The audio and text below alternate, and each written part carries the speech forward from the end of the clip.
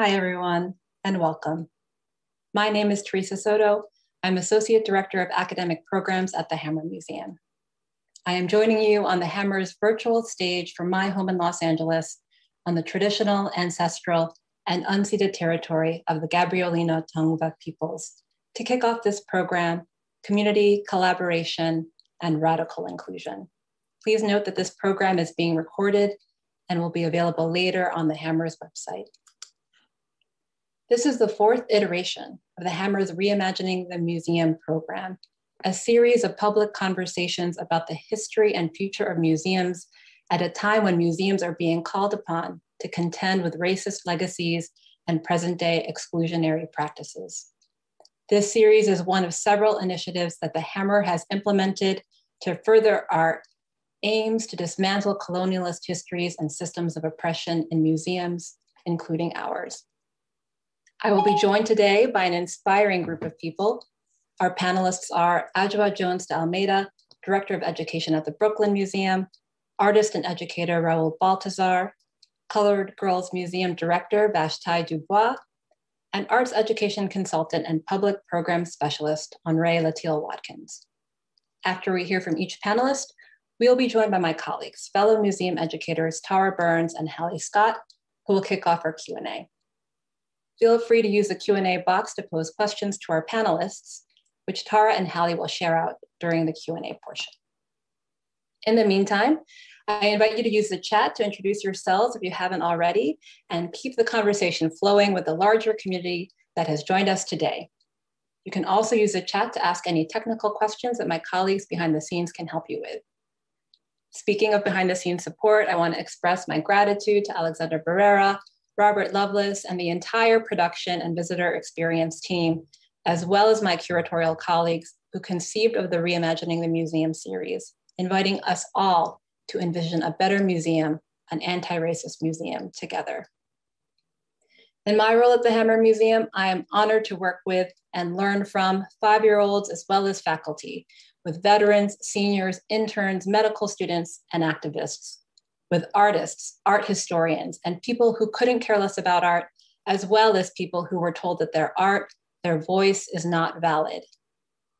I choose to work in museums because I believe that museums have the potential to be places of inclusion, human connection, and infinite creative possibilities for everyone. Art museums are places that make visible an individual's unique perspective, where you can connect with a complete stranger at a program or view an artwork that makes you feel seen. Museums, at their best, can go beyond these singular connections. Through community partnerships and programs customized to specific audiences, museums can foster better places to live, work, create, and learn. Educators and museums are central to this work. Our work manifests the belief that museums are spaces with a civic responsibility to engage and uplift our many communities, not just those whose privileges have afforded them easy access to cultural spaces. And we have the expertise and skills to help break down the barriers limiting access for so many people. In order to engage people of all ages and backgrounds with exhibitions and museum spaces, we are trained in both content knowledge and child development, in art interpretation and art history, and in facilitating courageous conversations. We have advanced teaching skills and cross-disciplinary critical and creative thinking skills, so we can lead a variety of workshops for a variety of people and help people strengthen their own critical and creative thinking. With cultural competency and social awareness, we look for inequities within our communities and work together to achieve shared goals. For many museum educators, we are driven to seek out who has been excluded from traditional structures, to actively listen to them, to radically include. So why, at a time when our communities are facing unprecedented challenges and when museums are being called upon to combat oppressive practices, have museum educators and other public-facing staff been disproportionately laid off and furloughed this past year? According to the American Alliance of Museums, in museums of all types across the country, 40% of layoffs due to the COVID-19 pandemic affected education staff. And according to a coalition of art museum educators called Advanced Museum Education Now, education department budgets on average have been cut by a debilitating 50%. It is important to note, this deprioritization of education in museums didn't just happen a year ago. For decades, volunteers have been replacing or have long replaced highly trained education employees, demoting educational work to the, quote, realm of the amateurs, as Lauren Kreutz wrote in her book, Cultivating Citizens. If those who teach in museums are paid employees, many of these positions are contract positions or part-time jobs, which by classification limits their work to a peripheral status. This is a precarious place to be in general, and especially during a crisis, when museums need to make tough decisions about what or who they deem is essential. Yet, when I hear stories from museum education colleagues across the country, I am deeply moved by just how essential our work is. I think of creating aging programs that offer seniors social connection, intellectual stimulation, and joy at a time of increased isolation. I think of educators who center teen perspectives from diverse communities in programs and exhibitions, strengthen their leadership skills, and pay teens for their labor. I also think of educators who collaborate internally and externally to foster inclusion. At the Seattle Art Museum, educators and curators convene a community advisory group for every special exhibition, knowing that community expertise is beneficial. At the Museum of Contemporary Art in San Diego, educators pivoted to working with collections installed in a local mall so they could continue to engage families with art and creative activities while the museum was closed. There are countless anecdotes of how museum educators create social impact.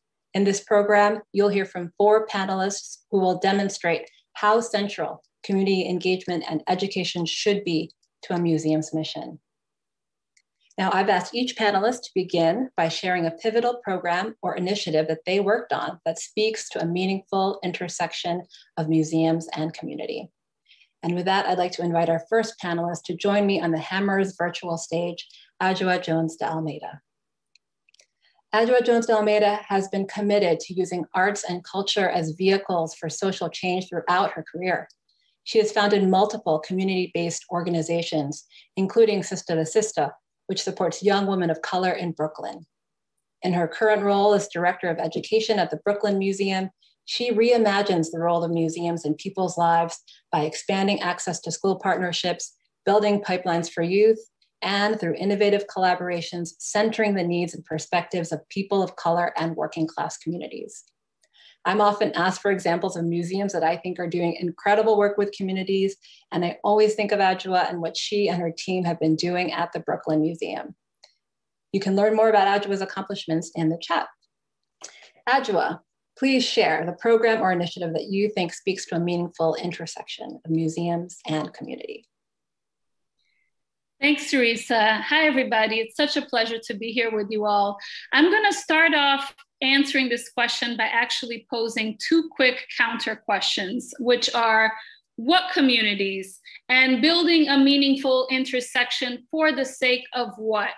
And I start with this because I think that if we're interested in moving beyond optics and performative gestures, it's critical that we spend time as museums and cultural institutions defining what communities we're talking about and what our goals are in building partnerships. At the Education Division in the Brooklyn Museum, we've made an explicit commitment to center communities who have been historically ignored and devalued in museum spaces, including BIPOC, queer, gender nonconforming, immigrant, low-income and working class and disabled communities. So centering community partnerships for the sake of strengthening movements committed to fighting racism, ableism, heteronormativity, classism, et cetera. And in order for these partnerships to be meaningful, it requires a shared understanding of how power works.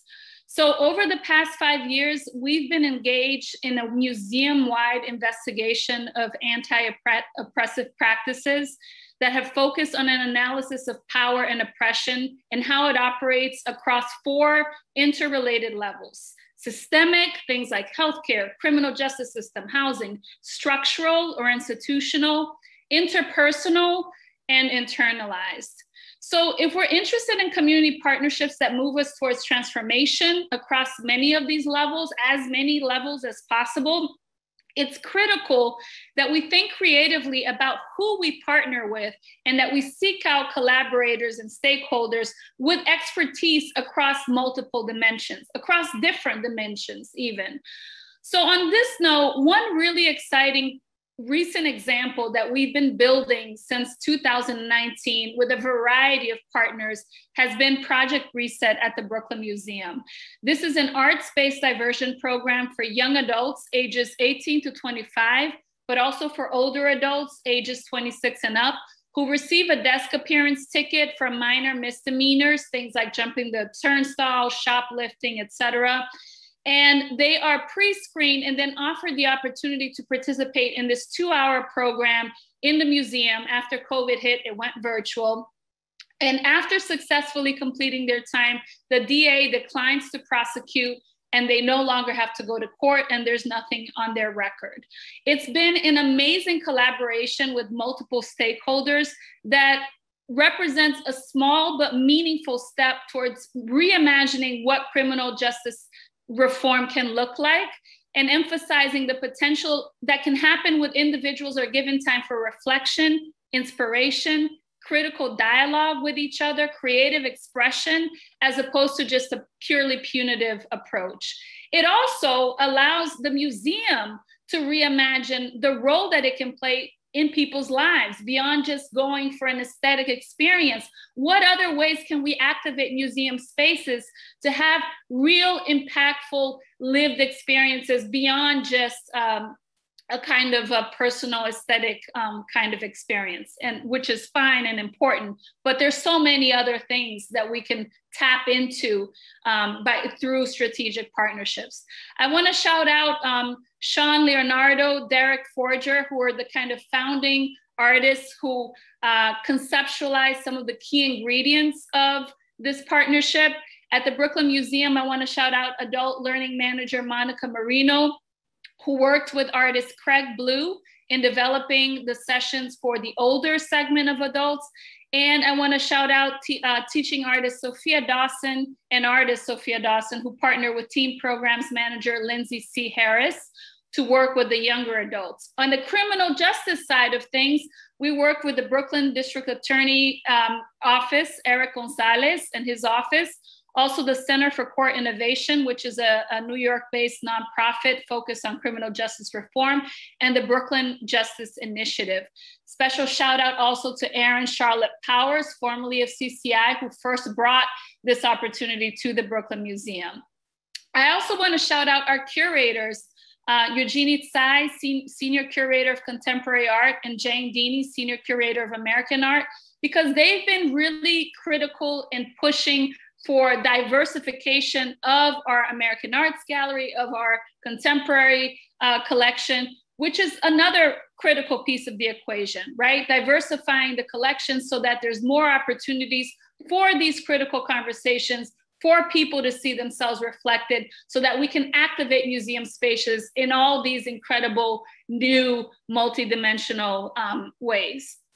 So I may be out of time here in my 5 minutes, but I just wanted to end by saying that thinking about these realms of action, museum educators, as Theresa so brilliantly kind of put out there, the work that we do in our ability to build critical, nuanced conversation that's not overly didactic, that allows for people to show up fully as they are and to be moved by the dynamic of the space.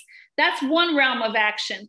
The folks who have expertise dealing with the actual criminal justice system and social workers and art therapists, that's a whole other domain. And the possibilities for creatively thinking about how you can bring together these multiple kind of arenas of action can lead to really transformative reimaginings, both for these systems that feel so huge and kind of dense, like we can find cracks in them, but also for museums in this critical moment for us to really reimagine what we can do and how we can show up in both in society and communities and in people's lives. And with that, I'm going to turn it over to Theresa so that we can also hear from some of our other panelists. Thank you so much, Adjoa. Project Reset is such an inspiring program. Thanks for sharing all of that. And we look forward to hearing from you again soon. I'd like to bring up our next panelist, OnRaé LaTeal Watkins. OnRaé LaTeal Watkins, also known as the Liberation Music Maker, is an educator, musician, producer, activist, and a mentor to many youth in Washington, D.C. and beyond. Through her music, she uplifts her audience and collaborators by remixing liberation chants and sounds from Black Lives Matter protests. She applies her remixing skills outside of music as well, capturing everyday moments of Black joy and turning them into transformational programming and arts institutions. Soon to join the Smithsonian's Race, Community, and Our Shared Future initiative, OnRaé was previously the Senior Manager of Teen Programs at the Hirshhorn Museum. She is also the founder of 2 grassroots programs rooted in the arts, technology, and racial and gender equity, the Black Girls Hand Games Project and Freedom Futures Collective. You can read more about OnRaé in the chat. OnRaé, what meaningful intersections of museums and community would you like to share with us today?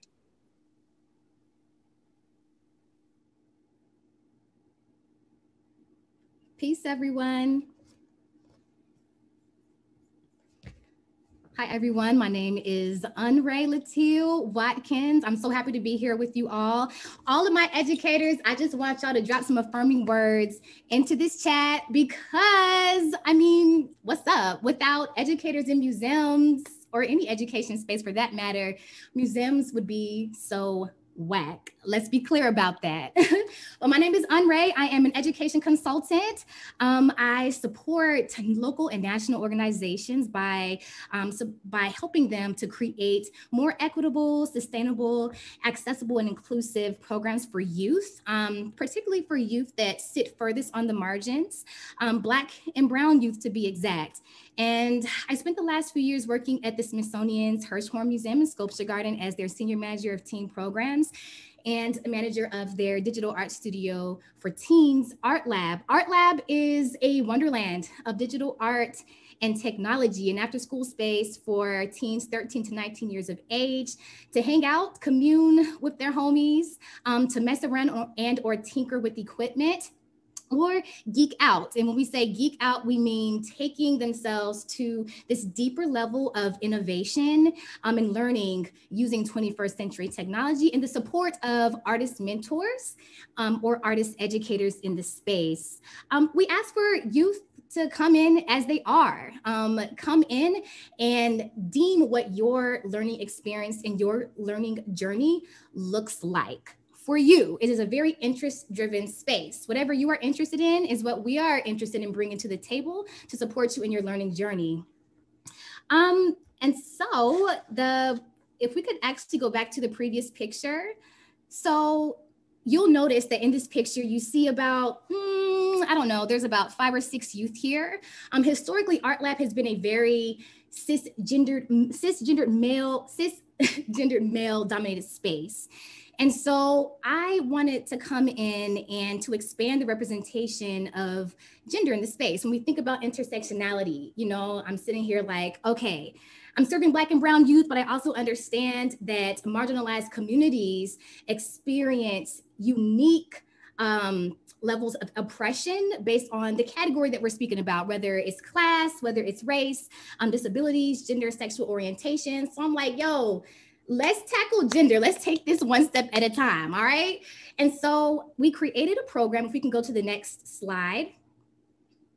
We created a program called The Salon, and this was my way of being able to target Black girls, Black and Brown girls, Black and Brown femmes, and Black and Brown gender expansive youth. And the program was really this deep-seated exploration of Black hair and Black hair culture in the city. We gave 14 youth the opportunity to come in and to learn skills in film production and to create a documentary that was dedicated to the Black hair community in DC. And the program culminated in an exhibition where we was like, yo, we about to go into the Hirshhorn and we about to just take over. We about to completely take over this space, and we're going to transform this space into a Black hair salon. Let me repeat myself. We transformed the Hirshhorn into a Black hair salon. Y'all, it was wild. It was lit. It was Black. It was just like magical. And so I want to actually give you all an opportunity to see what that looks like and talk you through that experience. If we can go to the video, please. Hey, hey, hey. Give it. Give it. Shout out to Janae around the beat. Yo, so look, this was just like extraordinary. When we opened the doors at 6 o'clock, we had families, Black women, Black girls, Black people, all people, but mostly Black people, just at the doors waiting to get in.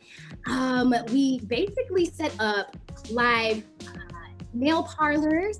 There were individuals that were twisting locks. There were Black hair salon owners that were in the space. So many vendors. You'll see a moment where we actually have the wigs, where you can actually try on the wig. You see this woman just getting her entire life, this person getting their entire life. And we had Crowzilla. If you all are familiar, Crowzilla is an interdisciplinary artist who is known for her work with Solange, creating these beautiful hair pieces and hair installations. And this is her right here, actually grading one of the students who created a documentary centering Black hair and Black culture in the city. You know, Black vendors that have dedicated themselves to Black hair culture. And you know, and for me, my biggest thing is I wanted our youth to always feel like, yo, we're not just producing this film and showing it to our family and friends. Yo, we are showing this to the entire community. And so when we were able to host this program, y'all, I lied to you not, we put our tickets out and we were able to bring in nearly 2,000 people to this event, which was a big deal for us. You see these Black girls, I mean, come on. And it was just such a phenomenal experience. We had a chance to interview Alelia Bundles, the great granddaughter of Manasese Walker, put one of our youth on stage with so many different, with Crowzilla and so many different local hair salon owners. This is me at the end. And yo, it was just such a super amazing community-driven experience. Something that I've recognized, and I hope that you all recognize this too, is that it's hard to bring in 2,000 youth into this space, right? But you can offer opportunities that are youth-centric, that are youth-driven, that's going to impact the community. And so while we may not be able to bring, or we all may not be able to bring 2,000 youth into our space, we can certainly bring those youth, their families, their friends, their community members, millennials, those who are interested in this instance, Black hair and Black hair culture, right? And so it was amazing. I hope that you all are inspired to think big, and we're inspired by this video, this program. And yeah, I'm gonna actually pass it back over to Theresa. Thank you so much for your time. I'm excited to speak more about radical inclusion in museums. I head it back over to Theresa. Thank you so much, OnRaé. Wow, I mean, one thing that I see in that video is how much joy is emanating from all of the different spaces of the museum. Hi everyone, I'm not sure if you caught what I just said, but I just said to OnRaé that I was so pleased to see how much joy was emanating from the museum. When you see those videos and you see the happiness, the smiles, it's something that we really want to see in museums all the time. So I'd like to invite our next panelist to the virtual stage, Raul Baltazar. A native Angelino, Raul Baltazar is an artist and educator who seeks to decolonize contemporary art production by rooting his artistic practice in the research of ancient cultures. Working in a variety of museums, he creates, in his words, space for healing, communication, and reflection. And based on what I know of his teaching practice, I believe this is true of his work with youth as well. Raul's extensive teaching practice includes leading public mural workshops with kids of all ages and mentoring incarcerated youth. Last year, he engaged kids in a sculpture project in conjunction with an exhibition organized by the Los Angeles County Museum of Art, which was not on display at the museum, but in a satellite gallery at Charles White Elementary School. Raul, what pivotal program or initiative would you like to share with us? Hi, Theresa. Thank you so much for my inclusion. I just want to say that it's a good day to be in Yangna or Tongva land. And I say this because as a premise to my worldview, how I'm approaching my practice, in that I'm aware that my parents migrated north from Chihuahua and like Mexico City area. And they migrated up to this Tongva land, and it was because they were doing what was natural and just being alive. And all of us are here in that way, you know, I'm sure because we've all journeyed to just enrich our lives and are willing to move. And it's a good and a beautiful thing. And it's incredible to me how often it's demonized, right? So that's kind of how I approach my practice, in that I'm trying to remember all those broken pieces of our culture. And you know, as a world culture, we're all connecting, we're all humans, but also specifically like Mesoamerican and Chicano culture, you know, Los Angeles culture is kind of like what I really specialize in. But specifically within regards to this pivotal moment, you know, with this exhibition, or a pivotal example. And when I think of the word, of course, pivotal, you know, it's something that creates a situation for something bigger and grander. And I think it was a great opportunity because Eduardo Sanchez, who is a curator specifically for the Latin American and the ancient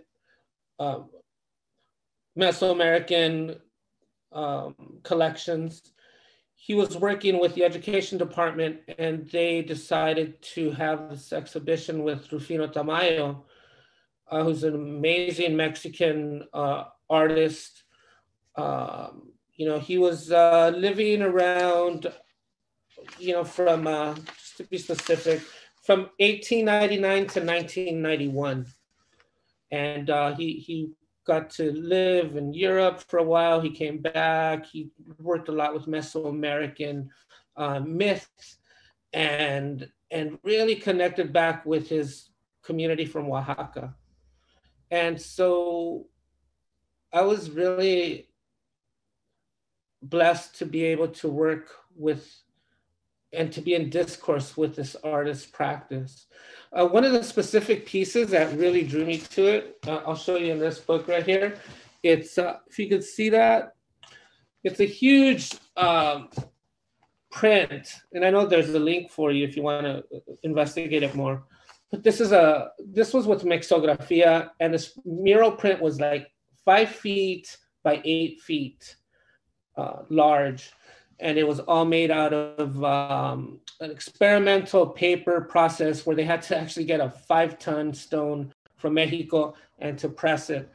And so when I got this opportunity, which of course I said yes when Eduardo asked me if I would be interested, he said he was looking for someone who understood community, culture, landscape, who could create dialogue, connect with ancient Mesoamerican work, AKA the ancestors, and how it relates to master artist Rufino Tamayo. And so I was like, okay, that sounds good. I think I could do something with that. And so the thing was to make the sculpture in paper. And so we got Mixografia to actually make the paper pulp. And then we started creating these 10-foot sculptures, which were, dogs chasing people out of basically like the Garden of Eden, which was in a way, unfortunately, what happened was with the COVID-19, I think that was a big awakening for us too, and how we are treating the earth and how the earth will bite back if we're not in harmony with it and take care of it. But I had over 80 students that were available. I had workshops in the weekend where I was working with community artists, and it was just incredible to build together. And it was also very experimental, so I just think it was a great example because especially those youth, I think, are the most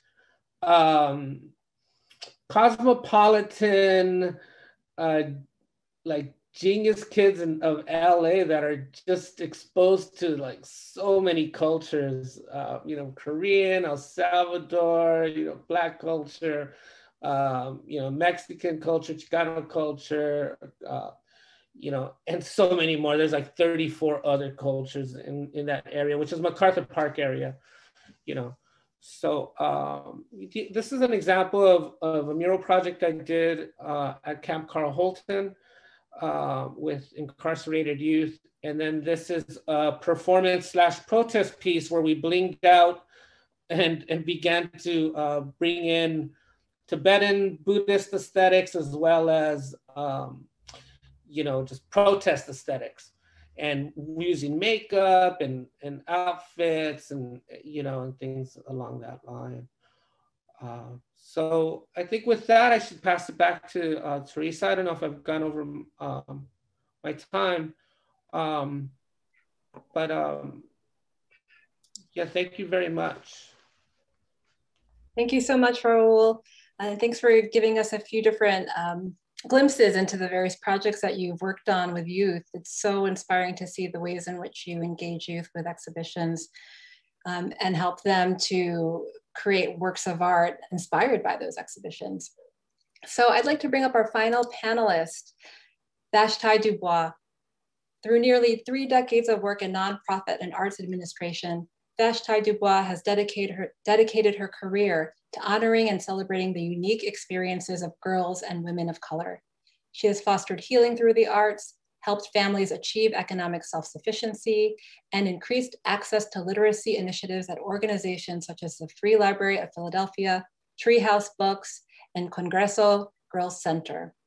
As the founder and executive director of the Colored Girls Museum in Philadelphia, she shines a light on the everyday experiences of Black girls by creating a space to honor their art and artifacts.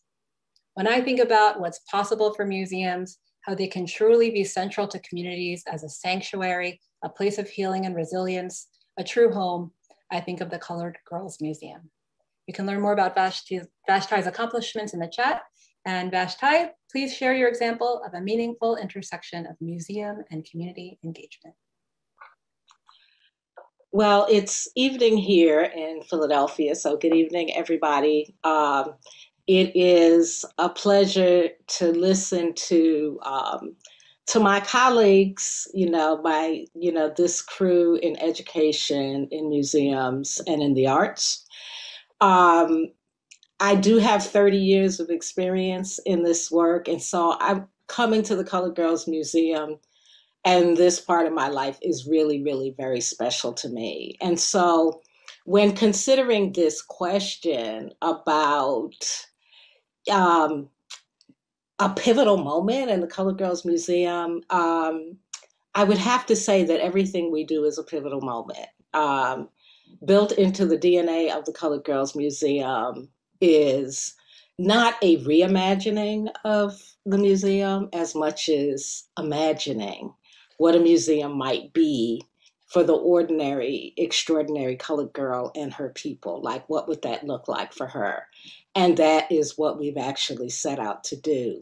So before I read you this passage, which I find interesting, which was part of the homework of stepping into the museum, and then I'll talk about the images that you're going to see moving, which is the exhibit I'm going to offer as a specific example.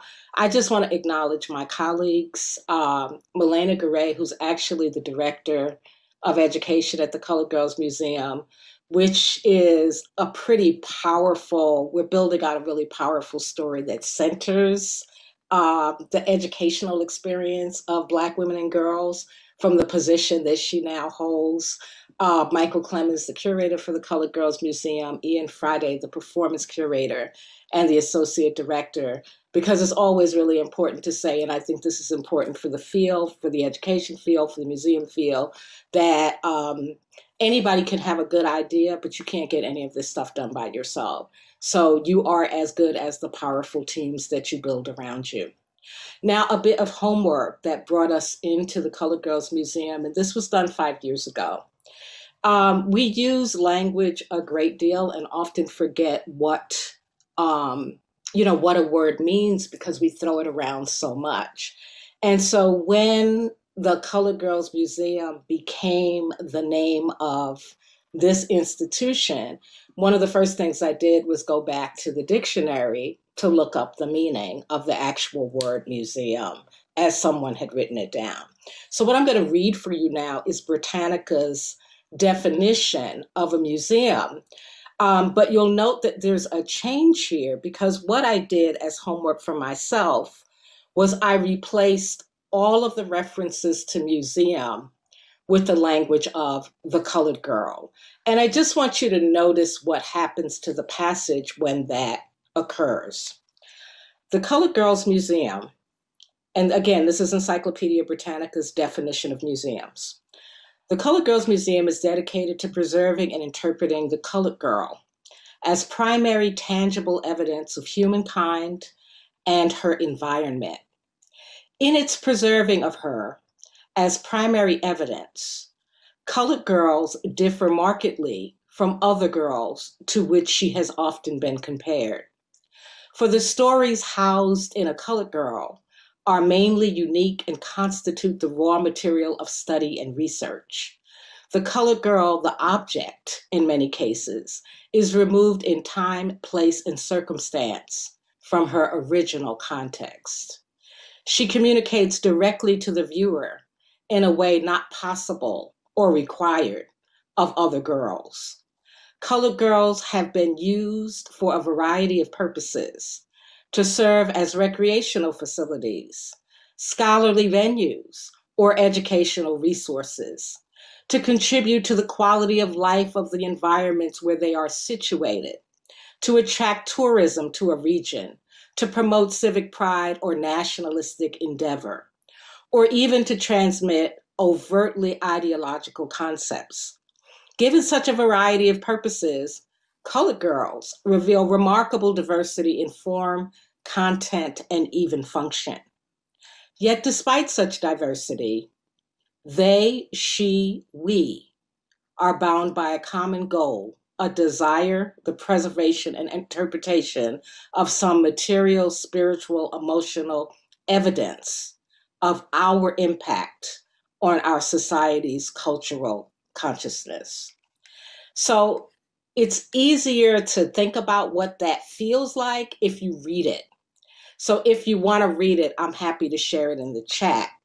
But it's very interesting to me when I did this exercise and inserted colored girl and pronouns for her in all of these different places, how unfortunately well it fit into the description of a museum. The slides that you're looking at are images of our muses and their artists. The project is called First Time Ever I Saw Your Face. And First Time Ever I Saw Your Face is the 11th exhibit for the Colored Girls Museum. It's a portrait project where we commissioned 6 artists to do portraits of 6 ordinary colored girls in Philadelphia. And this is a project that's been underway for several years, actually, for the museum. And so this is not the first body of portraits, but we really have been thinking about how the portrait is this iconic museum genre artifact, and how when you go into important institutions, hospitals, schools, places of worship, museums, we're often looking up on the walls at white men. And what would it be to offer portraits of ordinary colored girls, so that when you come into the Colored Girls Museum, or you go any place that these portraits of ordinary colored girls are, you are looking up to her. So the work was, and the work is, to consider the power of the ordinary colored girl. And the work is also the work of the artist, how the idea of creation, how the process of creating the portrait itself is a healing event, and how that healing event transforms any space that you would find these portraits in. First time ever I saw your face is the Colored Girls Museum's visual love letter to the ordinary colored girl. Our mission is that we are a public ritual for her protection, praise, and grace. Our belief being that if you center the ordinary Black and brown girl in all that you do, everybody benefits. The whole world shifts to a higher advantage. So when I think about a project that is transformative, when I think about a pivot, I think about the importance of centering citizens who are always at the bottom of all things. And I think about how centering them fundamentally changes everything. So what I offer the education field, the museum field, is this opportunity to think about what it means. Now, this is our 11th exhibit. Everything at the Colored Girls Museum, every exhibit only centers her. And we believe, and we have evidence from those who visit us here, that this pivot is the kind of pivot that the museum field needs right now. What happens when we are no longer centering whiteness, but when we consider someone who in many cases the world considers the least of these? So I offer to you the Colored Girls Museum as an example, and first time ever I saw your face as a powerful vehicle that will be moving about in the world, gathering other ordinary colored girl portraits as she goes, because the ordinary colored girl receives her protection, praise, and grace because she never travels alone. So thank you, and thank you for the question. I'm gonna shift this back to Theresa. Thank you so much, Vashti. What an incredible example of radical inclusion, right? So that brings us actually to our next prompt. And with this, I'd like to invite all of our panelists to join me and you, Vashti, back on the virtual stage for our second question. And for this question, I hope that any of you can unmute yourselves to answer it. And I've shared this with them in advance, full transparency. So this question is about radical inclusion. As you all know, our program is titled Community Collaboration and Radical Inclusion, and you've all shared powerful examples of collaborating with communities. So let's focus on that last piece. When I hear the words radical and inclusion, I think about how they've been thrown out a lot lately. We just hear those words come up in social media and in the public, especially when people are talking about alternatives to current systems and exclusionary practices. So I consulted a dictionary too to look up radical. Webster's dictionary defines radical as, quote, very different from the usual or traditional, favoring extreme changes in existing views, habits, conditions, or institutions. In my view, when we join the words radical and inclusion in the context of museums, we are offering an alternative to the colonialist, racist, and exclusionary legacies of museums, an alternative in which many of our diverse communities are engaged and feel a sense of belonging. But what does that really look like, right? So my question for all of our panelists, as well as for all of you in the audience, is what does a radically inclusive museum look like by your definition? How would museums need to shift in order to be radically inclusive? Everyone in the audience, please feel free to write your response in the chat. And for our panel, let's start with Vashti.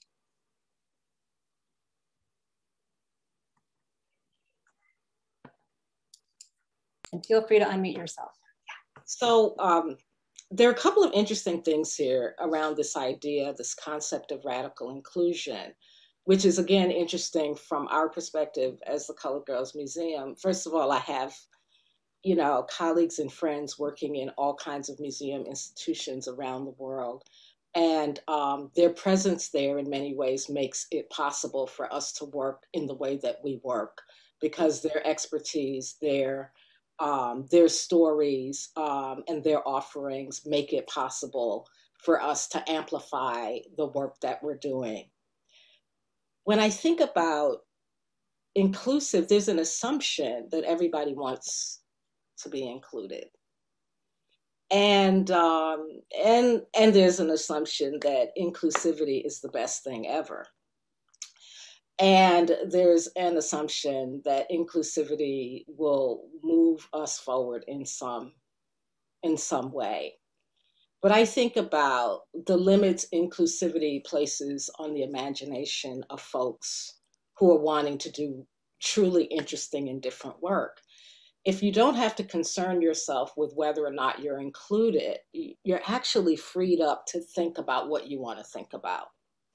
If you don't have to concern yourself with inclusivity, you don't have to do the other fight of making sure people are going to let you in the door when you're doing incredible, dynamic, life-changing, earth-shaking work, because your energy and your attention should be able to be on that thing and not on the fight to get in. So I also here want to offer that we need multiple ways of moving this thing, but we also need to be able to and be willing to be honest about our own DNA, right? It's really hard to create inclusive practices when in your DNA is exclusion. How are you going to do that? How are you going to get there? I have some thoughts about how you could do it. When I think about some of the museums, that I visited as a kid, like the only Black folks I saw were the security staff. So like, what would happen if museums were not going after the sexy, right? But they were like not outsourcing security. They were actually hiring security, bringing them into the institution, paying them a livable wage, giving them passes to the museum so they could bring their family and friends, and acknowledging them for the experts they are, because security knows more about the art than anybody, because they're the ones who are listening to the curatorial team. They're the ones listening to the docents. They have the information. They are experts. So if we want to be inclusive, let's start with the people who are already in our house. Let's look at the staff that we have in our house. Let's elevate that staff that's in the house. Let's ask the folks who we say we want to include if they actually want to be included, or if they'd rather have the resources to build their own stuff. Because one of the other challenges around inclusivity is that it's like gentrification, right? You always got to go to the other part of town to get, to get good sprout bread, right? And then you got to spend your gas, your time to go over there to get that thing, to bring it back to your neighborhood. And by the time you get it back to your neighborhood, you might not even want that bread anymore. So how about, while we're doing all of this really important work around trying to make museum spaces more hospitable, how about we also ask some of the community members who want to do their own thing, how about we put some resources over there too? Let's not make an extra wing for the Colored Girl, in the museum on the side. Let's ask the Colored Girls Museum if they want to partner with us so y'all can come see what we're up to, and so that we have those resources and we're able to build our own institutions, if that's what we want to do. So when I think about radical inclusivity, I think about recognizing how complex we all are in this field, that we all want different stuff, and making it possible for us to actually have it. And finally, I'm going to say, the reason to be inclusive is not because you're doing us a favor. Those of us who are outside, if you want to be inclusive, it's because folks should want to do it because it's better for the institution. when you have smarter people, different people, people who are coming with a different skill set and worldview, every single human being benefits. So inclusivity is not for us, it's for everybody. Thank you, Vashti. Lots of head nods with the panelists, lots of yeses in the chat. So thank you for sharing your thoughts on that. And it does make me think of some of the conversations I've had with Raul recently about some other examples of inclusivity in not necessarily museums, but in art spaces. So Raul, could you share your thoughts on what radical inclusion might look like? Well, yeah, well, thank you, Vashti. You really made me reflect. And I know that I've been making work, since I was a kid, and I've always joined different institutions because I wanted to see someone like me included. And somehow or another, I found that I needed to put my voice in there. Whether I was in the Navy, when I painted a mural inside of a naval ship and put Chicano images in there hidden, or doing these murals inside juvenile halls and having the kids put up, their Quiche, like language inside, these rooms, or going into art school after, like in my 30s, to finally get a bachelor's degree in art and fine art and an MFA in art in order to be at the table and to no longer be an outsider in this game, because I just felt like I was always edged out, even though I felt very strong in the work that I was doing in the community. And so with that, I'm still a teaching artist. I'm still trying to get in there to make the top quality work as possible, but you face a lot of internalized racism within our own community. Often you feel it within the institution, you feel it with the students, where they're trying to come up, but they're, it's all like we're it's, like what Bell Hooks talks about, white patriarchal white supremacist capitalist patriarchy, embedded inside. And so as an artist, it's like, how do you suck that out? Or how do you at least get to voice that?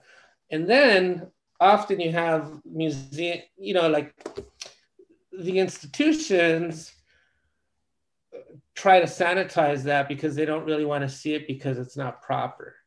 But they have to have that cathartic moment to see what the truth is. So within working with the museum, that's been good in the way that they have that access, and the way I see like this kind of like school to pipeline industry with the prisons. There should be, I think, a school to museum pipeline, or these other higher learning institutions, because so many contemporary artists are actually gleaning off of that culture, and they're pulling from their aesthetics and then rebranding them or commodifying them to fulfill these, academic or the cultural industry, right? Or the art market. And so I'm very aware of this kind of low intensity cultural war that's happening. Yet at the same time, like culture is what brings us together and can be the most healing, asset that we have that creates empathy for each other. So I just think like I would love to see museums, maybe especially in LA County, taking over a lot of these closed juvenile halls. I would love for them to be able to provide maybe more support for nonprofits who are already doing this work.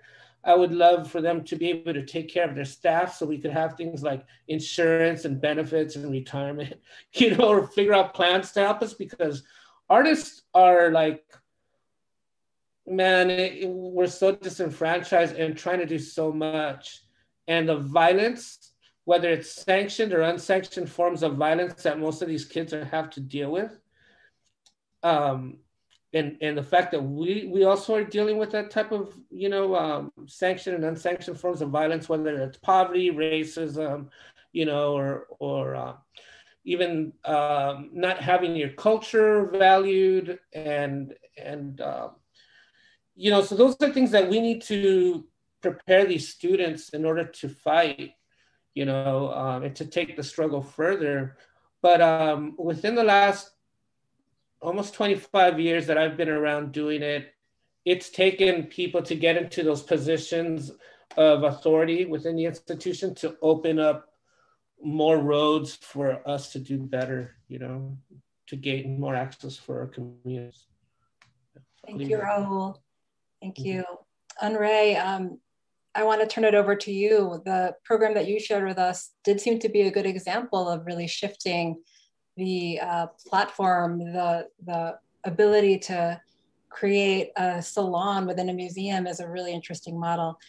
Could you answer the question as well? What does a radically inclusive museum look like to you? Yeah, can I just say that if I was wearing a wig, my wig probably would have fell off and I would have had to readjust it after hearing what Vashti just said. Literally. Thank you so much for your perspective, sis. You know, I'm going to keep it super fundamental and super basic. I really, when I think of radical inclusion, and Theresa, thank you so much for giving that definition. You know, there's another definition that talks about the complete and thorough change, political or social change, right? And so when I think of complete and thorough change or extreme change, I think of a complete uprooting of a system, right? And then a transforming of that, not even transforming of that system, but a complete change, right? Uprooting what we have been doing and implementing something new. You know, I really feel like we need to be seeing ourselves as the space where I'm going to keep it from the perspective of young people, where young people are able to come and access the education resources, the training that they deserve, the learning opportunities that they deserve, those things that they are not receiving in their schools, the things that they are not receiving access to in their homes, the technology that they're not receiving access to in their schools and at their homes. We need to see ourselves as that bridge and as that intermediary. But also just kind of breaking it down to super fundamental, y'all. If you look up teens and museums in Google, for the most part, you're probably going to find a lot of links and articles about like, how do we get teens and youth into our museums? How do we get them to be involved and get them to be interested? That is indicative of the fact that they probably don't want to be there. Like, I think it is okay for us to have this difficult conversation and even to say something difficult.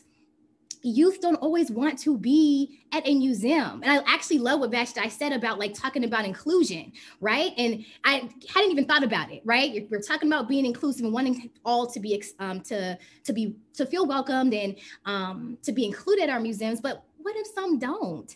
And I will say this, young people do not always feel that they are accepted and that they belong in a museum space.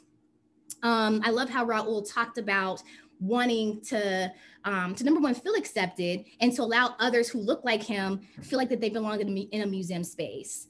I've oftentimes seen young people come into any museum space, and those who, you know, may have a more non-traditional aesthetic in a sense that are not coming and they're the most manicured student coming from you know, a middle school or a high school in this super economically developed area. And so they come in, and when they come in, you know, people are kind of looking at them like, what you doing here? Why are you walking up in here? I've literally seen people look at youth that come into the space as if they're not supposed to be there. And so I think when we talk about like wanting our young people to feel accepted and included in our museums, do we really want them there? Like, let's ask ourselves that. Do we really want Black and brown youth in our museums? Do we really want Black and brown youth from the hood walking up in our museums? Because I've definitely seen otherwise, you know? And so I think that we need to recognize that it's going to just simply take for us to allow our young people to feel like they are accepted, for us to accept them and to establish a sense of belonging. That's what it starts out with, just establishing community, you know. And I've done when I was at the Hirshhorn Museum, I was very, very sensitive to that, you know, understanding that I don't typically see myself in contemporary art museums, you know, so what does it mean to ensure that I have my young people represented in that space? And so it literally took for me to make our youth the originators. Like, I know that you don't see yourself there, but we're going to be the ones that are going to serve as that representation for others to be involved. And also, I'll just say this one last thing. If we are doing our work to impact the young people who are sitting furthest on the margins, everybody is going to win. You know, I realized that the work that I was doing, you know, while I'm sitting here and trying to impact or to expand gender in the space, right? What ended up happening is I started to get young people who were trans, young people who were GNC youth, young people who held disabilities or walked in with disabilities. And so it forced me to then have to say, okay, you know, what kind of protocol, what type of training sessions can I put in place to ensure that this new set of youth that's coming in is being impacted?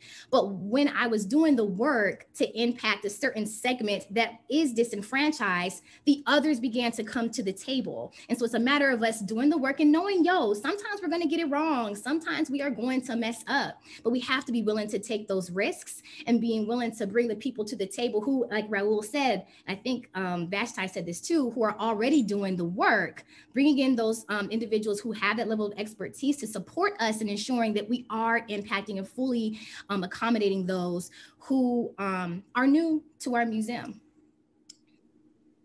Thank you, OnRaé. And I want to turn over to Adjoa. You've been bringing people to the table for a long time in your work. So let's hear from you. How would you answer the question about radical inclusion in museums? What does that look like?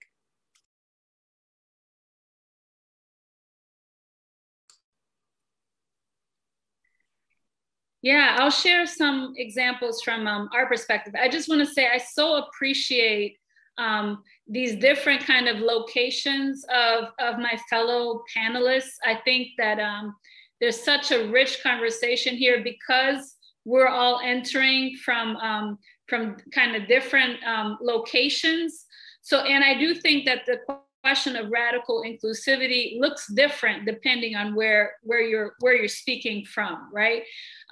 In terms of the Brooklyn Museum, I'll say that I think the places that I see what I would consider the most radical versions of radical inclusivity are in a couple places. One is our phenomenal teen programs department under the leadership of Lindsay C. Harris, but building also off of the legacy of other, folks before her who have had and sustained a vision of radical inclusion of teen voices within the museum at large. So what that looks like is we have, 45 paid intern positions at the museum, and teens are trained as museum educators, leading guided lessons for younger audiences, for other teens, and also for adults as part of our, our public programs series. And then they're also trained as public programmers, and they actually develop public programming for other teens. And what's been critical to our vision in developing these programs is the idea of centering their agency. So it's not about, it being cute and it looks so cute to have teens running around doing this work, but it's really opening up space and protecting the program so that there is space given for them to really develop the thing that they want to develop, talking about the themes they want to talk about, contracting the folks they want to contract. And so we have 4 core programs that are paid internships that encompass these 45 positions, and that's the Museum Apprentices Program, which is the oldest one, and that trains museum teens as museum educators. Teen Night Planning Committee, which develops our public programs centered on teen nights, and our Intersections programs, which is specific to teens that identify as LGBTQ+, and they develop public programs in particular for other teens identifying as queer. And so, you know, I think that, so that's, I think one has been a really powerful example. And to Vashti's point, this is a benefit primarily to the institution, because these are the voices that are really helping us or first of all, pointing out the cracks, pointing out the problems ongoing always.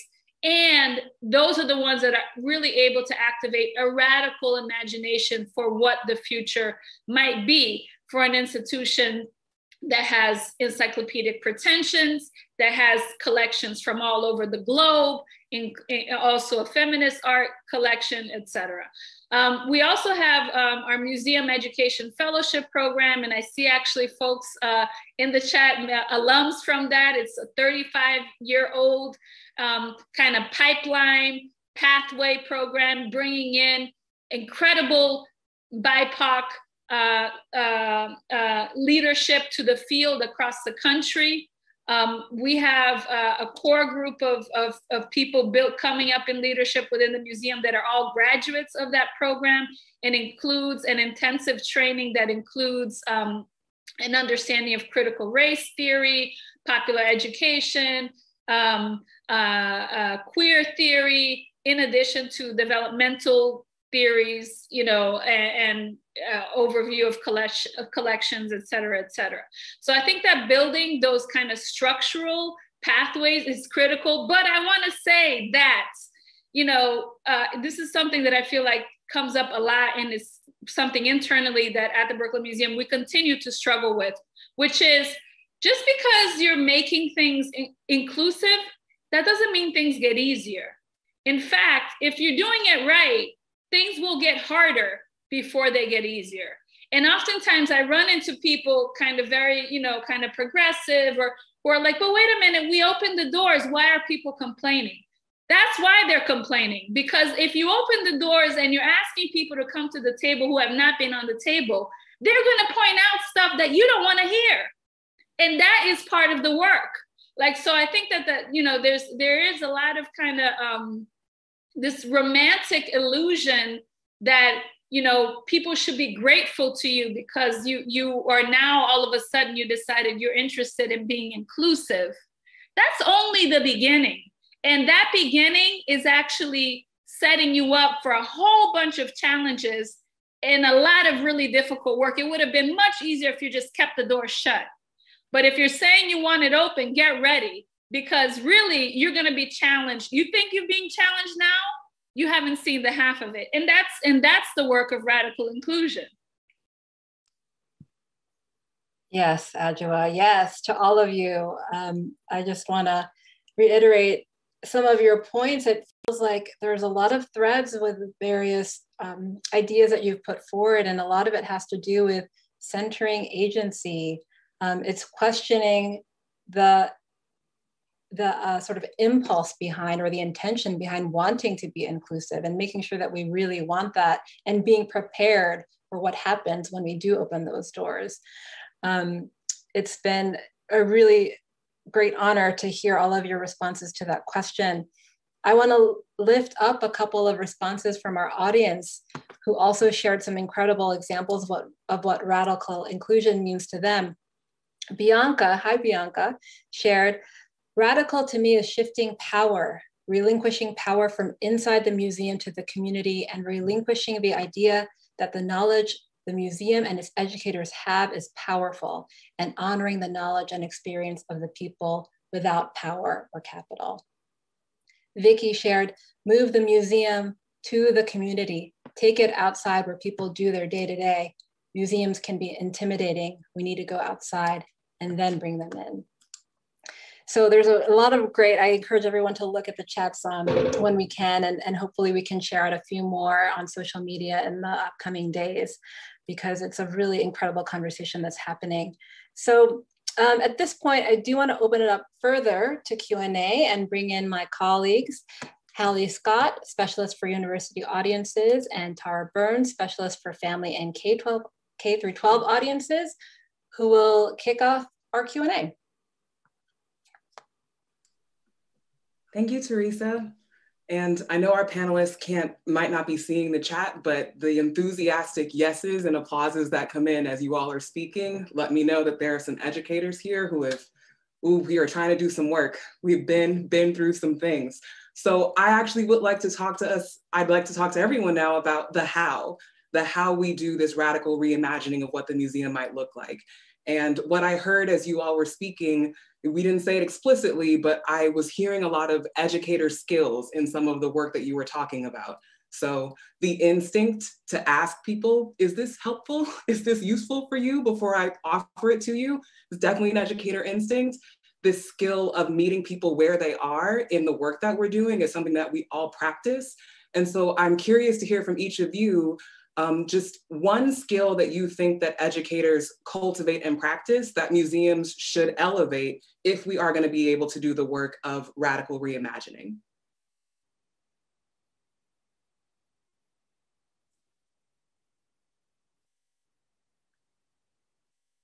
I'll put it to you, and I'm also going to ask it in the chat too, so that we can hear from our audience and hear what they think.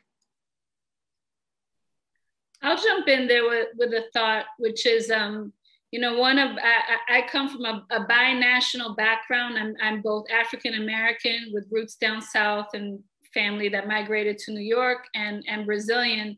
And one of my big one of my big inspirations from my Brazilian side of things is adult educator, Paulo Freire. One of the skills that he articulates in some of his writings as part of like a popular education framework is this idea of trust in the process, which requires also a silencing of ego, but also because he was coming from that whole like liberation theology type of thing, also the faith that that real critical transformative dialogue that is centering on truth and the roots of the situation, going back to this idea of radical, right? Like based on the historic roots of the reality of a situation, that if you excavate that and you present people with the full truth of their condition and their reality, that will always lead to transformation, which then also pushes us as educators. I think educators have this ability of like, don't come at it thinking you need to tell people what they need to think and what the answer is. And you're gonna let go of the savior complex and trust in the process, and that process is gonna help you to figure out what needs to manifest as a facilitator, you know, of an experience, that something is going to come out of it. You may not know, and you shouldn't think you know.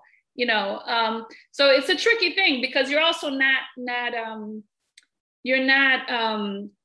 totally I don't know, quote unquote objective, or like you are a facilitator, right? So that balance between actually leading something, but at the same time opening up space for something to come up and take hold that you didn't plan or intend. That skill, I think, is a really critical skill.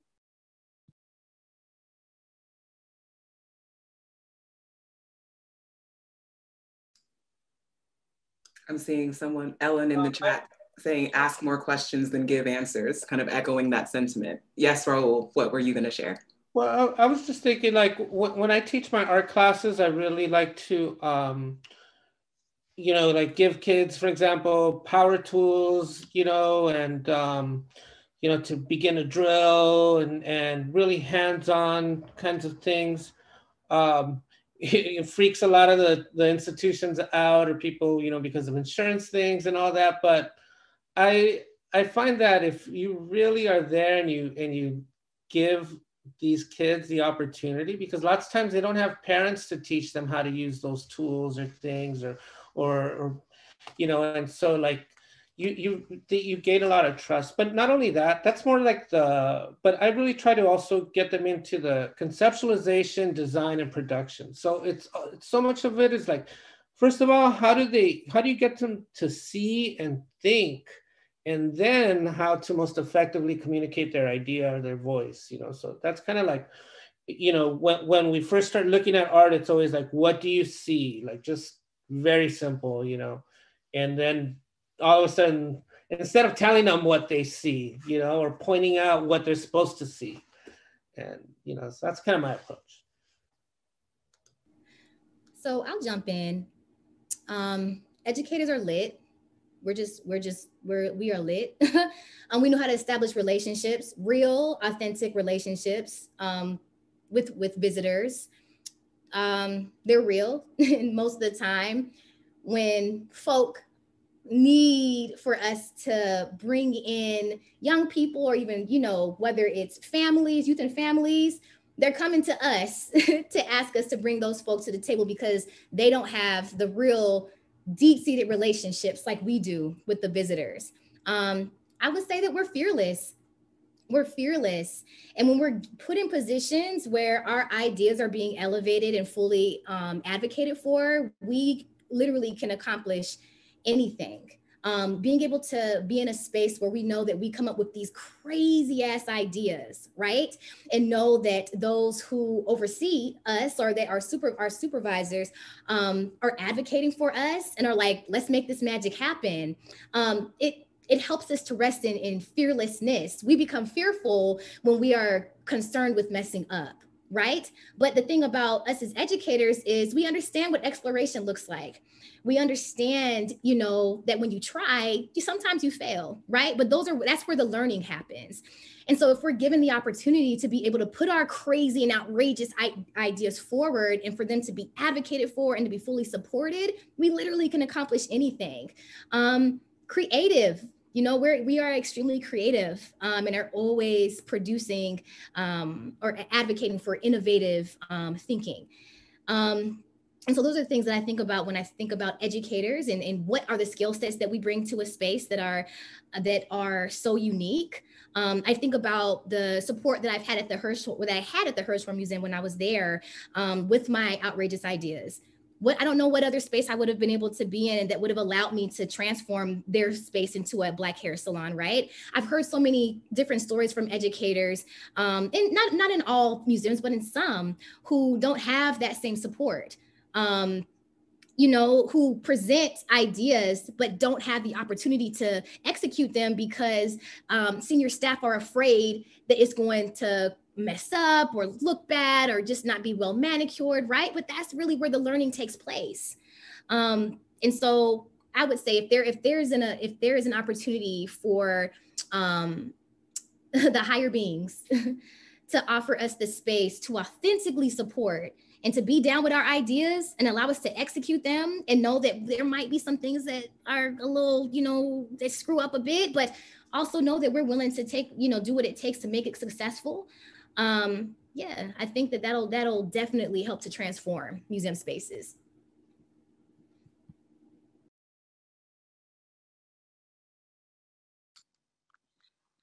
Yes to all of that, and then this, which is, you know, the central question that guides, you know, my thinking, and I think our collective work, whether we're working with, you know, our young folks, or whether we're working with our artists and curators, is the question of, what is it that you want to know? Like, what do you want to know? From wherever you are in the world, from whatever your position is. And the ability, like, what a powerful question that is, because not everybody has an opportunity to take a spin at that question, because the world is not created equally in that way. You know, so much of what powerful educators do well, and, you know, like, moms are some of the most powerful educators I know, is, you know, they hold open the space for you to find the language for things there are no words for. You know, depending on who you are coming into these conversations, the words that we have do not always or often serve the outcomes that we're after. The words are a trap. So you know, and that's tricky if you consider yourself an educator, because that's one of your principal tools. The beautiful thing about being an artist is that you can put those words down when they're getting in the way, and you can engage with some other things that get you to another layer of understanding, another point of entry. And so, you know, I think broadly when I think about educators, because some of the dopest people I know, because education, the way many of us understand it, never worked for them, they're able to engage and transform in ways that so many people who have the experience as educators are constantly jacking up the thing, because all they want to do is create the possibility of something being able to occur that wasn't in the space before. It's so beautiful, the opening up space for opportunity makers. That resonates now. I'm going to turn it over to Hallie for another question about reimagining. Thanks, Tara, and thank you so much, everyone, panelists and in the chat. It's so affirming to hear all of these skills that we have and that we try to cultivate as educators. I'm going to pose one more question, and then we will start to pull questions directly from the Q&A. So I see that there are some that have been added. Audience, if you have other questions, please add them to the Q&A. And our time is a little bit limited. We'll try to get to some of them. I think it was really exciting, OnRaé, that you were able to get support for senior staff for your ideas. I know that's something that some of us struggle with sometimes. And I think our skills as educators are too often undervalued and underfunded within cultural institutions. And I think this has been especially kind of devastating in this year where we have seen so many layoffs and furloughs and cuts for educators and educational programs in many museums and other arts organizations. So I'm curious to hear from you all about strategies that you have for advocating for the value of educational work and for raising funds for it. And anybody can jump in. So can I jump in real quick? This is literally like my favorite conversation. It is my favorite conversation. Look, we have the power to really determine what our experience as educators look like. We have that power. And I say that because while I was at the Hirshhorn, I had to spend a lot of time fundraising on my own behalf. Whether that was internal grant opportunities or external grant opportunities, I took on that responsibility to do it because I wanted to make my ideas happen. And I knew that I could not depend on anybody else. My ideas, and I'm sure several people out there who are listening, you know, the panelists, our ideas are magic. And if we want to make them happen, we have to be able to take control and to be independent. We can't wait on the advancement office to come to us with something. We can't wait for our supervisor to come to us with a funding opportunity. We have to be resourceful and look for those opportunities on our own, because ain't nobody about to tell you if you got a $60,000 grant that you applied for, you know, you went through the process, you got it, and you want to transfer the museum into a NASCAR stadium. I don't know, I'm just making this up.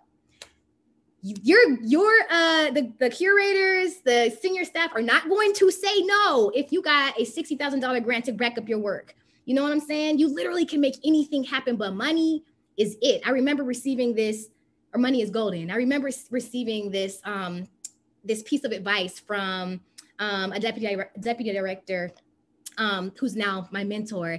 And I remember her saying to me, like, before she transitioned out, she was like, yo, if you can bring money into the museum, she didn't say yo, but if you can bring money into the museum, you are golden, literally. And I took that and I'm like, okay.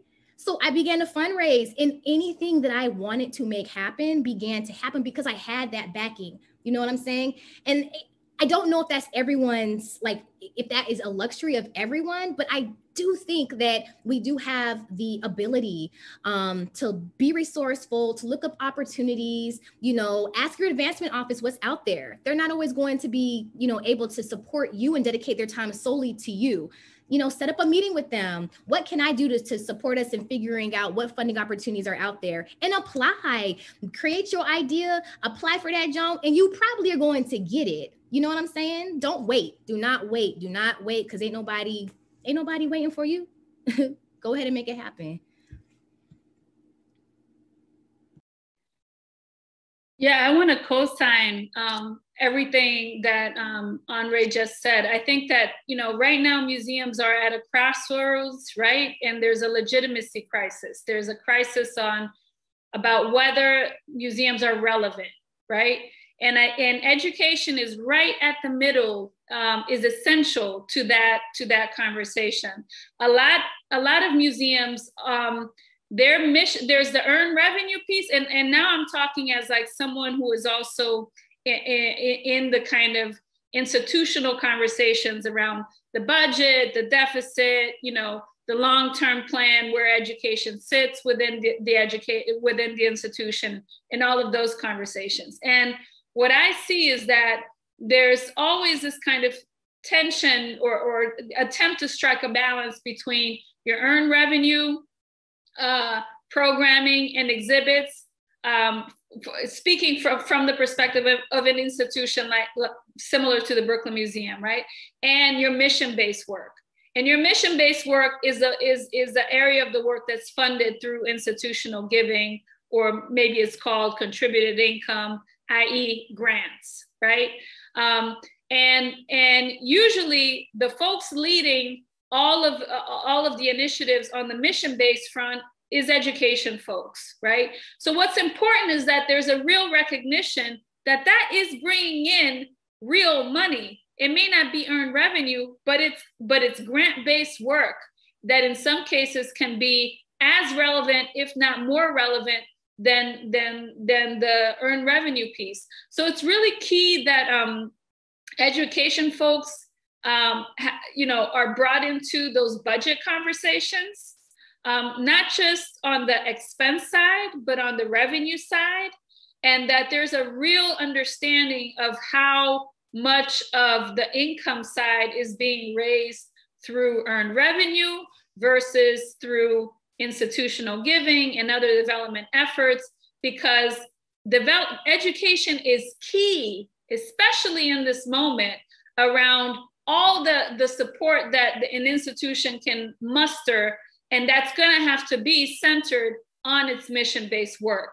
So it's about positioning, recognizing and positioning ourselves as educators as critical to not just, because of the importance of the work, but also financially. So that is, I'm gonna give y'all an amen. And I'm also say this, right? The education department, wherever you are, and I've been in social justice, social work for a long time, it's the workhorse of every organization. When that earned income revenue starts falling off, an institution starts looking at its education department, because you can almost always get some change because you're going to educate some people who you didn't have a relationship with before. So that is the low-hanging fruit for all of these powerful institutions. The problem I have with it is that it does not advance the work of the folks who are out there hustling. So my sisters and brothers who are at these institutions, in many ways, and pardon my use of this term, but ghettoized in the education department, do not get the benefit of the salaries and the additional resources that come with all the work that you do to make your institution shine. And, we're not in the curatorial department. We're not in collections. We're not in archives. Like, we're in this. And everybody said it at the beginning. The first thing that you cut when there's a crisis, which is dumb, is the education department. That's the first. We don't need to do the education. But as soon as you want to do radical inclusion, you're like, let's get the kids from around the corner in here and get a grant from this person, this person, this person, this person. Oh, and by the way, the folks who are the dope educators, the folks are coming to you going, could you write this grant? Could you tell me about your numbers? Could you do this? Could you do that? But are you duly compensated? So what I always say to people, whether they're at the Colored Girls Museum or someplace else, is, if you have that job and you're doing that work, let other people pay you to learn what you need to do and have a vision of how you're going to take your educational, your grant making power and do something for yourself. Because I think it is patently unfair as somebody who's held all those positions, and they do not, what they do prepare you for is learn how to write a damn grant and get a fellowship for yourself. But in terms of your ability to move an institution, the education departments never do it, no matter how dope they are. They're like, oh yeah, we got the dopest of the dope, but it doesn't do, it's like, it is not the priority of these institutions. So again, I salute, I am so inspired by the work y'all are doing. And I am in deep prayer that as you do this work, you are also figuring out how to build your own stuff, because these institutions don't hold on to us and do not love us. Can I just really quickly, I am so sorry, I just need to say this because this is so excellent. I don't know if this was y'all experience, and for my educators that are listening, when the pandemic, like when we all shut down last March, I think, at least for me, my experience has always been, oh my God, I always feel like the education department is always looked at as like a last priority. Let me do my work to make sure that I'm prioritizing what we need and making sure I'm doing what I need to do to get us our resources, right? When the pandemic happened and we started shutting down, and ain't no need for no curators, ain't no need for no conservation department, you know what I'm saying? Ain't no need for obviously there's a need for advancement, but all these departments that were the front facing, seen as the kind of like most priority driven, departments, we as educators and public programmers became the face. We were the one, everyone else is sitting around there looking at us, the audio department, everybody looking at us like, oh, what y'all about to do? Because we're the one driving the face and the brand of the museum.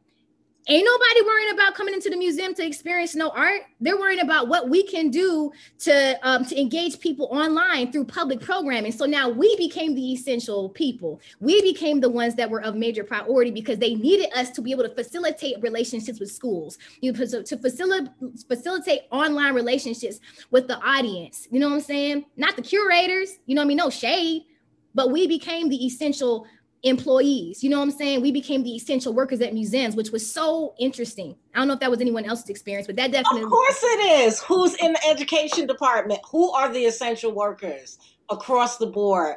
Who keeps it moving when nothing else is moving? Education is the workhorse of all of these institutions. Just don't get the love like you're the workhorse of the institution. I feel affirmed. I think we've all been kind of vigorously nodding our heads at all of this, and it's happening in the chat as well. Raul, did you want to jump in too? Sure. I just want to mention, also the thing is that I've noticed in the work that we do, it would be great for the institutions to value it more and to whether in what context they put it in. I've done these incredible murals or paintings with public art murals at schools where I can't get the institutions to provide something like a placard or to photograph it correctly, or to have someone write about it, and document it as a work of art, through the institution.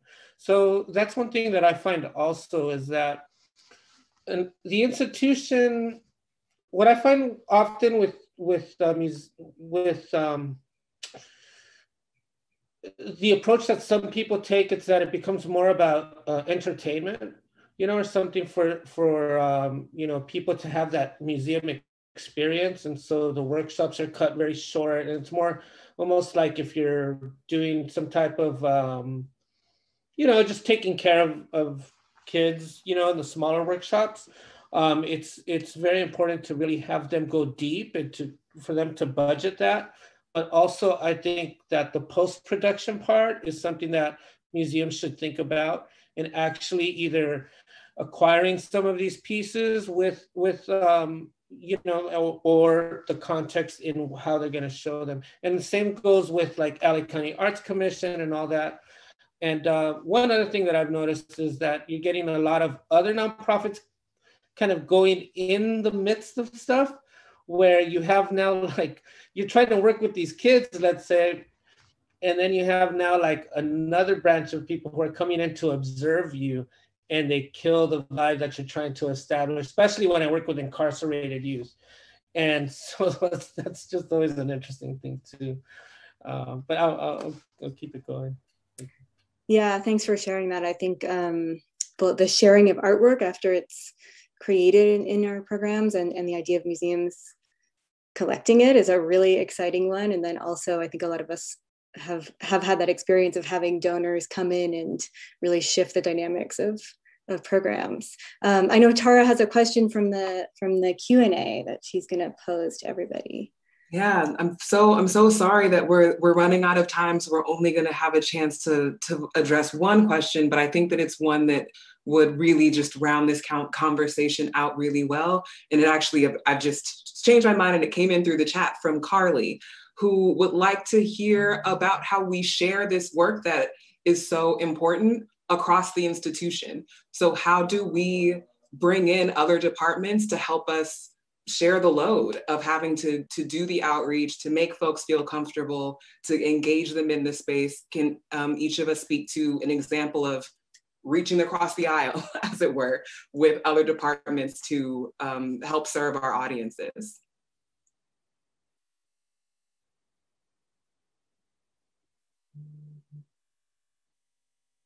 This is a little, what was that? I just said lots of smirks. Oh, People were reaching. This is a little, it's not unrelated, but I was in another conversation, and, you know, and it was like, you know, radical inclusion. And so there's this whole thing about folks going, well, okay, so if it's the curators, like, you know, when we get ready to build a show, like it takes 3 years, and the curatorial staff, you have to do all this research, and, you know, how are we going to pivot? Like, how are we going to be nimble? Because it takes us X amount of time, right, to do whatever it is that we do, or collections, or archives, or development, like all these. So, like, wouldn't it be really funky then if you're bringing in a hair salon, if every part of that organization is like, it is the programming that's on your calendar for the year. So you're bringing in your curatorial staff, you're bringing in your collections folks, you're bringing in your archives, you're bringing in everybody who's in the organization. So it's not this thing that's happening over there. The power of it, and we got to do this with like theater a couple of summers ago, is that also everybody learns everything. Because bringing in the work is not just about our folks making the artwork or learning the thing. It's like, how do you market that joint? How do you raise money for that joint? How do you archive your thing after the fact? Why can't the entire institution because listen, when young folks make dope artwork, institutions have it all over their Facebook page, all over their web page. So bring everybody in. Also, like, that's your education. You want to know how it gets done. You actually want to create, you know, you want to really open up a path for some of the young folks you say you want to serve to be able to come into this industry. Then let them learn. Because don't everybody, you know, I'm a terrible visual artist, but I was good at development. I was good at like administration. So let me learn that thing. So that's how I think we need to get it done. If people are serious, don't just leave it over here on the side. Bring it all the way in and see what happens. Like, teach everybody everything.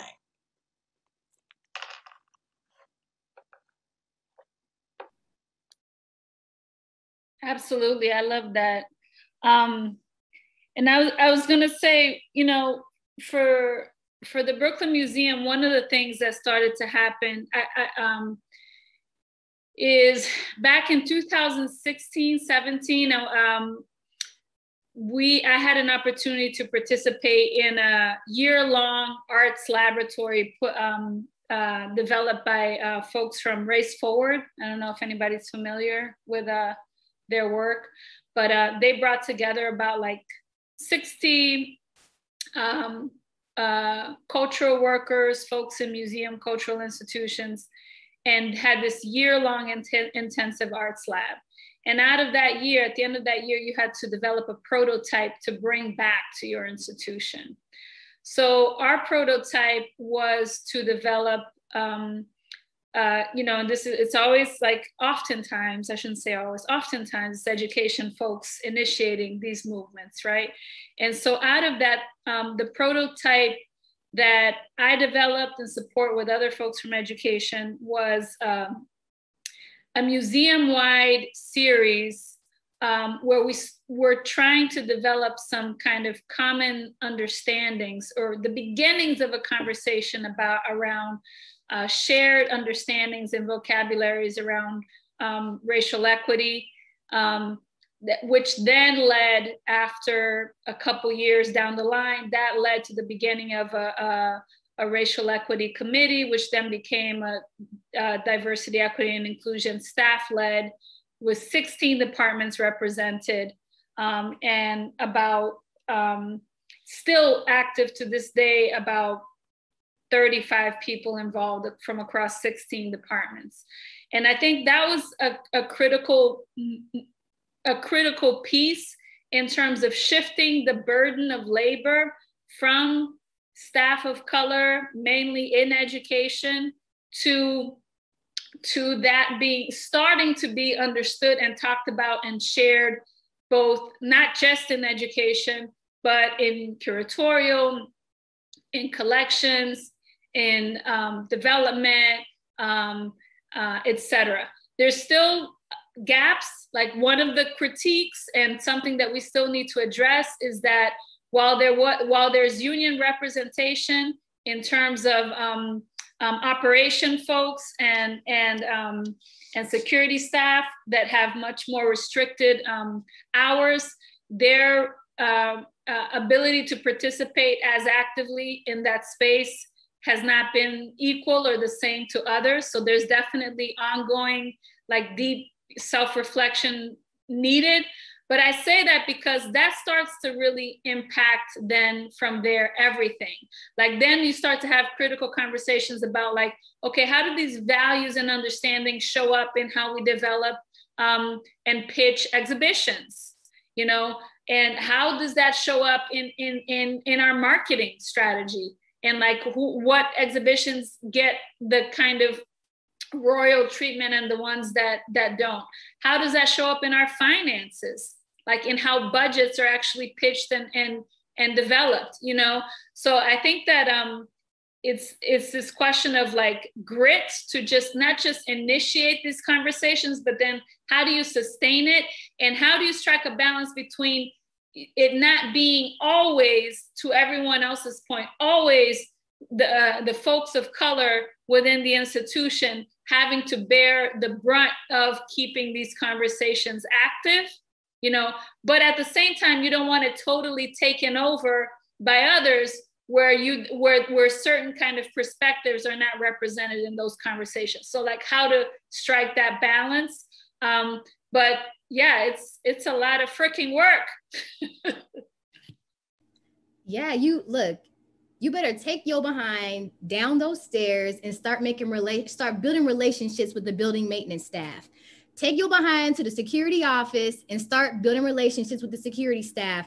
Take your little behind upstairs to the advancement office and start talking with them, developing relationships, communications, start talking with them. Don't harass, but walk into their office, make inquiries, be in their face all the time. Begin to, if you're a leader in education, you're able to be, if you're in a supervisory role, go to those curatorial meetings, Make them see your face in every single meeting, exhibition meetings. Go and talk to them, the conservation office, the design office, who you are going to have to seek their support on with printing out graphics and creating graphics. This is so simple. And I mean, maybe it's not across the board, but this is my perspective. When they like you, they will support you. When you treat them well and you show that you value them, they are going to support. Oh, that's Adjoa's program. Okay, let me make sure we work that out. I'll put the other people's on the side, but that's Adjoa always come and say something to me. She's always speaking to me. Do you know how many security people I've run into this, like, I mean, dang, this public programmer don't even talk to me. This, director, whoever, don't even speak to me. Yo, if you are building those relationships and just showing people that they are of value, they are going to have your back. They will have your back, but you got to show up. You got to be bold. You got to be up in the meetings. You got to be, chatting with them. You know what I'm saying? Any opportunity that you have to be in their face, you're always going to be at the forefront. Oh my God, OnRaé and this dag on such and such program. Let me make sure I get her stuff out because she's going to come to my office probably in an hour. Yep, here she go. She coming, asking about these graphics. Be in their face, develop relationships. OnRaé, that is a great way to end this conversation. It is 6:47 Pacific Standard Time, which means it is late over there on the East Coast. So I just want to appreciate and express how much I've loved this conversation, how much I've loved hearing from all of you, your knowledge, your expertise, the ways that you affirm the work that we do. It has been an incredible, incredible evening. And I do want to sort of end with a thought of radical inclusion, as we've been discussing it today. Earlier on, for the most part, has been about inclusion of communities. But I love how we're ending on how we think about inclusion within our museums. And we think about the ways in which we are radically including everybody internally. That is a community that we really need to focus on and think about, in addition to our external community. So we're gonna end there. Again, thank you everybody, and good night. Have a wonderful, wonderful night.